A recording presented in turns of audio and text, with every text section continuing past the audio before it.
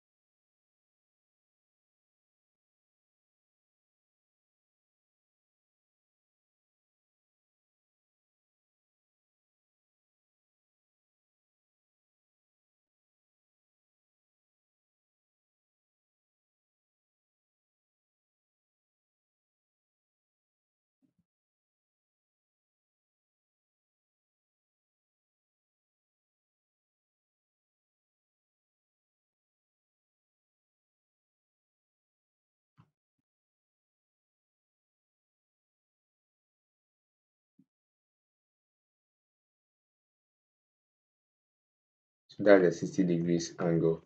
I just wrote it there so that you know that that's the 60 degrees angle. So now we've gotten the 60 degrees angle. So what you have to do next is to measure the rocker length. Okay, so let me get my ruler.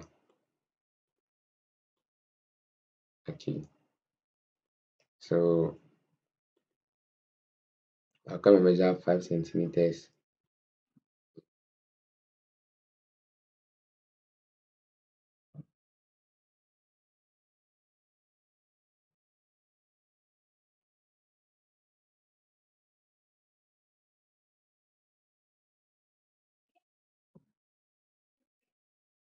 Okay, so this is my 5 centimeters. Okay, so I'll come and stand here, then rotate, and then take here,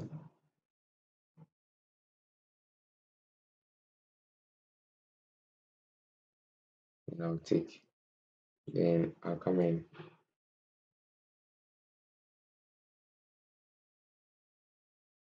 then I'll rotate again, and then take here. So that's my 5 centimeters. Okay, so that's the rocker length. So let's do the labeling. So I'm going to name this meeting point here as O4, and then I'll name this side as B1, then I'll name here as B2. Okay, so now let's continue. So now I'm going to join line segment B1 to B2, okay, and then extend it. So let's look at how I'm going to do that. So I'll put my ruler here, then draw a straight line.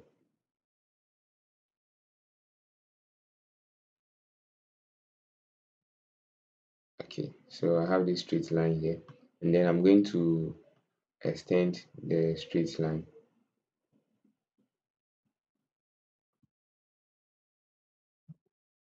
Okay, so I have it extended.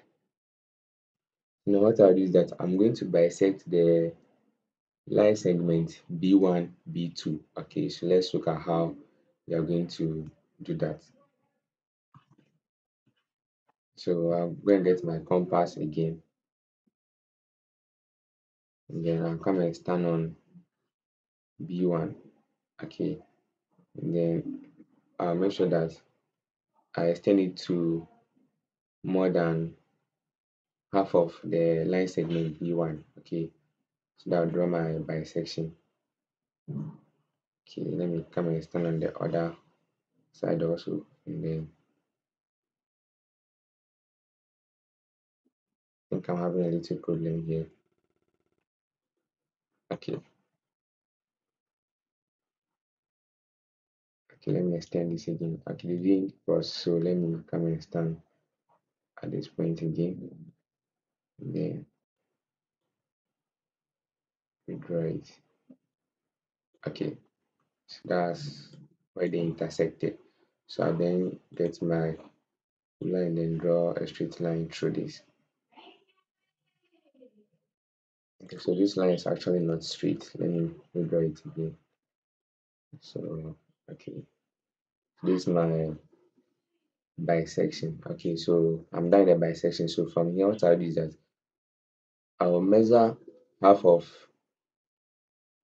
the line segment B1, B2. Okay, so I will put one end of my compass on B2 and I'll extend it to where the bisector intersected the line segment B1, B2. Okay, so I'll take that measurement. Okay, then I'll come and stand on any point on this extended line, which is the extension for B1, B2. Okay, let me put it on it exactly. And then I will draw a circle here. I'll draw a circle here. And then I'll name, let me get my pencil. Okay, so I'll then name this point as O2. Okay,